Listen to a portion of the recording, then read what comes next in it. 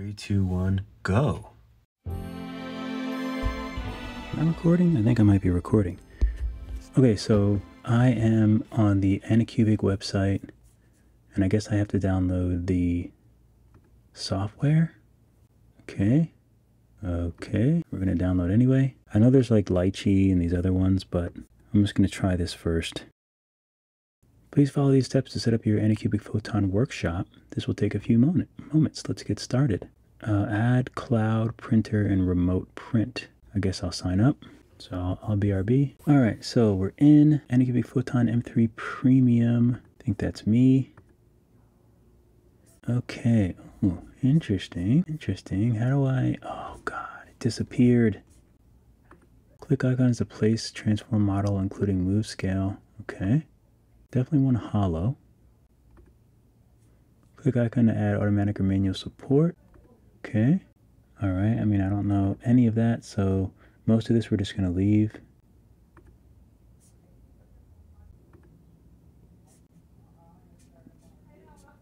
Oh my God. Anything I do on the computer just makes it super small. How do I move it? Open file. Let's see if I can find my Baymax print test. Let's just call it, let's rename it Baymax Anycubic. Errors are detected in the import models, which may cause problems when printing. Do you want to repair the models now? Sure. Model size exceeded the printer area was detected. Scale to the maximum printed area? Sure. Okay, great. I don't see anything. And I can't see anything. Okay, let me stop. I don't know what's happening. Figured out how to delete. I just had to go up here to edit and delete when I was on the model. But I want to also delete this preset model, which I can't see, but I don't want it to like still print. So I'm going to delete that one as well. I'm probably going to do the regular test model, the test thingies first. But I just want to put this on the memory card. Repair, hollow. So let's select this one. I think I want to hollow it. Wall thickness 2 millimeters. Okay, I guess that's fine. Infill structure, none? I don't know. I guess we'll just do none.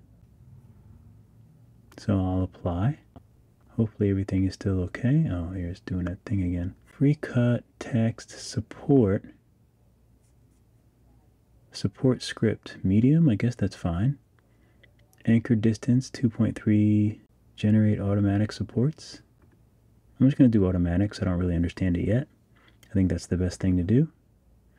Let the software do what the software does. Oh, it's printing that way. No, I think I want... Wait, let's remove these supports. There, it always keeps doing that. I want to rotate it, I think, so it's laying down.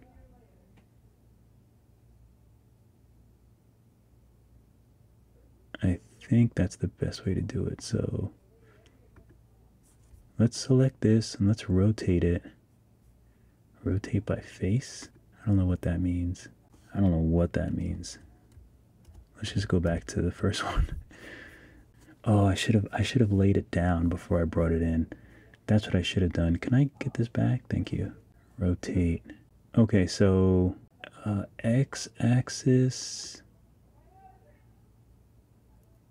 Oh, that's not bad. So we want blue. I actually want the other way. Like that. Yes. Oh. Oh, I want green. There we go. So let's scale it a little bit. Uniform scaling. So it should scale uniformly, right? Yeah. Okay.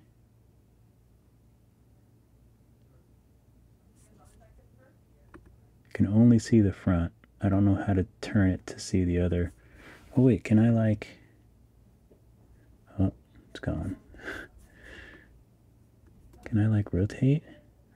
No, it's gone. Okay, so I think that should be good. So let's do the supports again.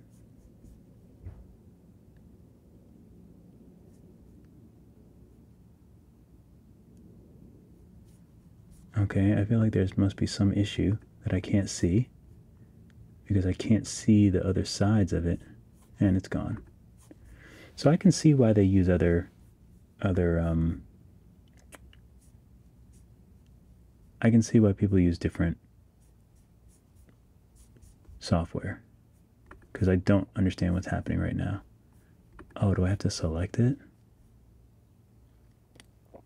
Can I add the supports now? Oh, now I can. Duh, I only have one model.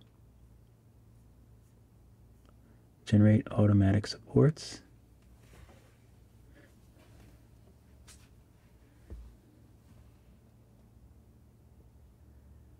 Okay. I feel like these don't even like need that many supports. Oh, there it goes. It's gone. Come back. Come back. Let's see if I can, nope. See if I can make you go up. Okay. All right, so I guess that should work. We'll just let it do its thing. So I don't think there's any more issues. I can't see it from the other sides because I just don't understand how. Oh, there we go. It is kind of big, but I think I like it that size. I want to go big. Top. Okay, so I think it looks good. I don't know what else I have to do. What's machine? Resin? Maybe I should add new resin? Alright, let's see what resin I have. Well, this is a big container, so I have 3D printing UV sensitive resin. Oh my god. Leave me alone. Alright, add new resin. Default resin normal. I wish it would just have like the name of the resin. I think, oh, that's fine. Alright, so let's slice this. Wait, what does slice mean?